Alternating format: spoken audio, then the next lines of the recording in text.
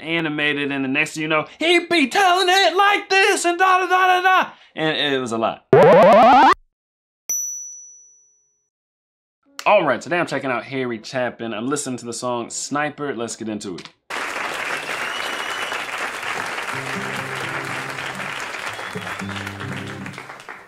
Here's a song that I could probably talk about for 2 weeks, but I'm not going to burden you, and hopefully the story and the words will tell it the way it should be. If he had a reaction channel with 2 week-long reactions, that would be epic.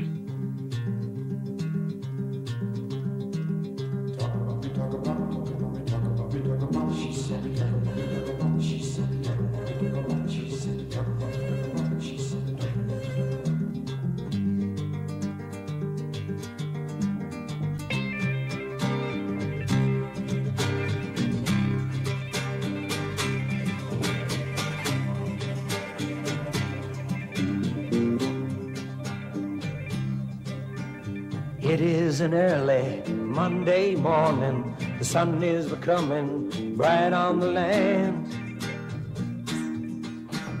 No one is watching as he comes a-walking. 2 bulky suitcases hang from his hands. He heads towards the tower that stands on the campus. He goes through the door, starts up the stairs. The sound of his footsteps, the sound of his breathing, the sound of the silence, but no one was there.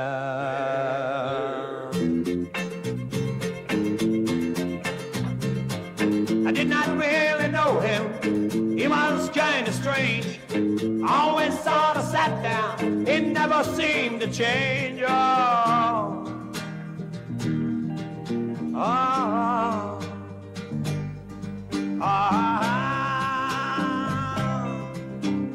He reached the catwalk, he put down his burden. The 4-sided clock began to chime.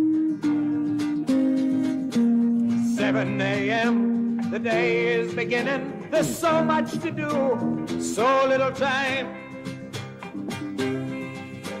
He looks at the city where no one had known him. He looks at the sky where no one looks down. He looks at his life and what it had shown him. He looks for his shadow, it cannot be found.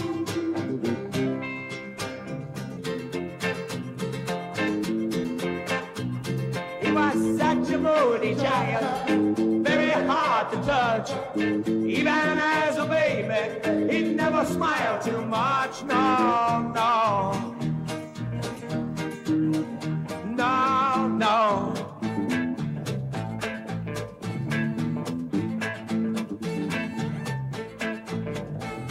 You bug me, she said.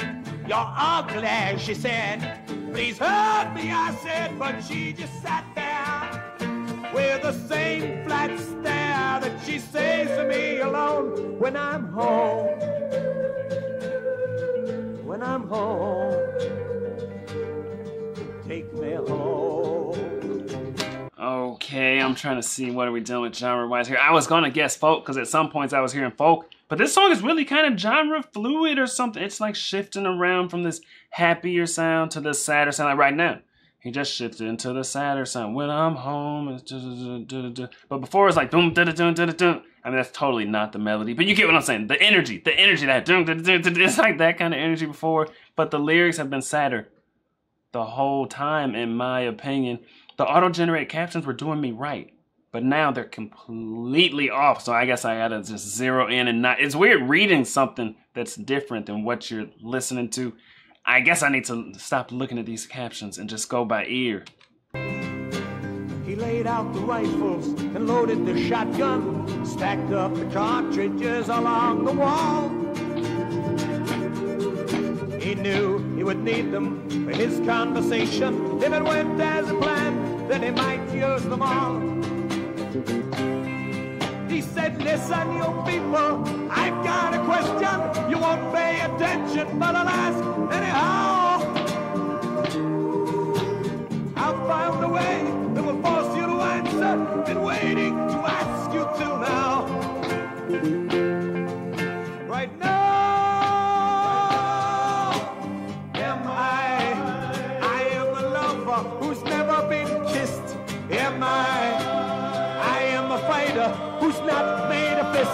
am I? If I am alive, then there's so much I've missed. How do I know I exist? Good question. Are you listening to me? Are you listening to me? Am I? The first words he spoke took the town by surprise. One got Mrs. Gibbons above her right eye. It blew her through the window, wedged her against the door. Reality born from her face, staining the floor.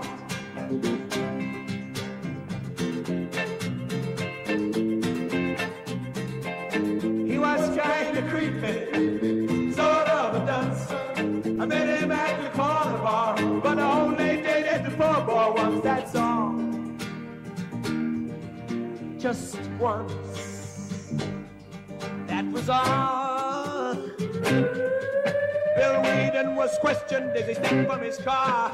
Tom Scott ran across the street, but he never got that far. Police were there in minutes. They set up barricades, but he spoke right on over them in a half-mile circle in the dumbstruck city. His pointed questions were sprayed. He knocked over Danny Tyson as he ran towards the noise. And just about then the answer started coming, sweet, sweet joy. Thudding in the clock face, winding off the walls, reaching up to where he sat there answering calls. 37 people got his message so far. Yes, he was reaching them right where they are.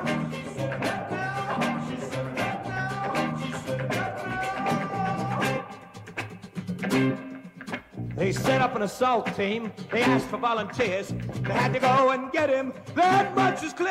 And the word spread about him on the radios and TV. The appropriately subalterns they asked, who can it be?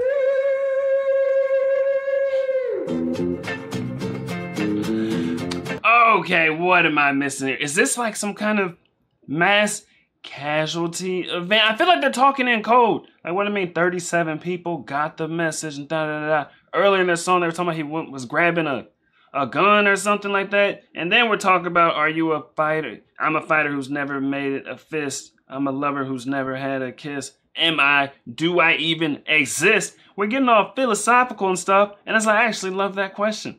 I see why he said he could talk for 2 weeks about this song. It's just jam-packed with so much stuff. You can't spend much time thinking about what you just heard, because then you're going to miss the next thing. And I think that's what I've been doing. I'm like, dang, does he exist? Do I exist? You know, you think about that. Is this a simulation? Am I even real? Is anyone I interact with real? Are they NPCs or, you know, some kind of simulated bot? Or something? How do I know I'm not in a psych ward and I'm going to wake up one day and all this is fake? You know what I mean? You think about these kind of things. At least I do. And I wonder if anyone else thinks about it.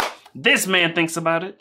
He was a very dull boy, very taciturn, not much of a joiner. He did not want to learn, no, no, no, no.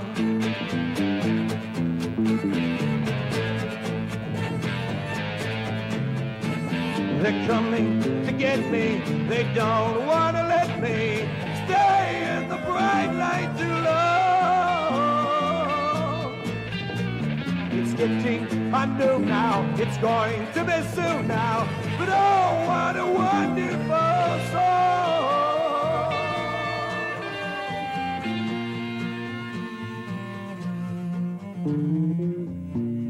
Mama, won't you nurse me? Rain me down the sweet milk of your kindness. Oh, okay. Mama, it's getting worse for me. Won't you please make me warm and mindless? Mama, yes, you have cursed me. I never will forgive you for your blindness.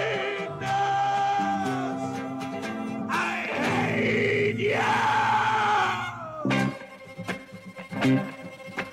fires are all humming for me, and I can hear them coming for me. Soon they'll be here, but there's nothing to fear. Not anymore, though they blasted the door. As the copter dropped the gas, he shouted, "Oh, jazz!" They could hear him laughing as they started up the stairs. They stormed out on the catwalk, blinking at the sun, with their final fusillade. His answer had come. Am I? There is no way that you can hide me. Am I? Though you have put your fire inside me. Am I? You've given me my answer. Can't you see? I was.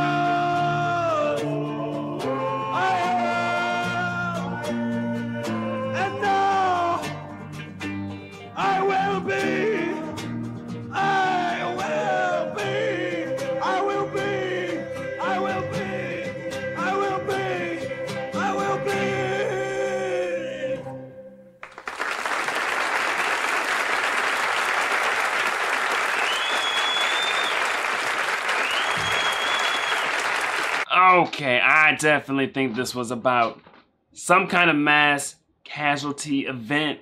Some guy looking to validate his existence, looking for significance. You know what I mean? Maybe his mom didn't love him all that much, which was what we just talked about in that Ministry song, So What? Remember, it's all your parents don't pay attention to you, and now you want to kill for the thrill seeking, do. I think that's what this song was about. It was about a guy who became a sniper. I thought they said he grabbed a shotgun or something. I don't remember. Okay, he grabbed some kind of gun. Let's say a sniper. And then 37 people delivered the message. So is that code for saying that he killed 37 people? Because back in the day, things were spoken in code. Things were a lot less vulgar and explicit. So maybe that's what he's saying there. And the guy is having a mental breakdown as he's killing people. And the cops are coming, talking about his mom should have nursed him with kindness and this, and that.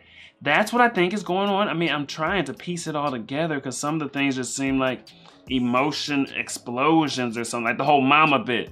Like, mom nursed me. I'm like, what? How old is this person asking their mom to nurse him? And then he goes, with kindness and da-da-da-da, like, let the kindness rain down. Like, maybe he was having some kind of emotional breakdown in the middle of doing a mass casualty event or something like that. I'm trying to piece it all together. It was a very interesting performance, and the music kept shifting into different sounds. It was almost like, you know, like a live storytelling, but with live music as well. So the music would shift as the vibe and the emotion of the story shifted. So that's interesting. That also has my attention. And then the way he's singing or telling the story, however you look at it, that was interesting. He was so animated, and the next thing you know, he'd be telling it like this and da-da-da-da-da. And it was a lot. It was a lot to take in. So much was going on, but I love the way he was telling the story. He's, you know, all charismatic and animated. That's so much more interesting than just having some kind of monotone storyteller who tells a story like this. And I know people who tell stories just like this. The voice never changes and stuff like that. I like this kind of style way better, when the person gets into it and their voice changes and maybe they get a little too into it and things like, you know what I'm saying? That's a much better vibe for storytelling for me. I don't know. Tell me, man, what do you know? What do you know? Me and my boys on the road. We to go. She told me, boy, you to go. Like, I don't know. But I don't know.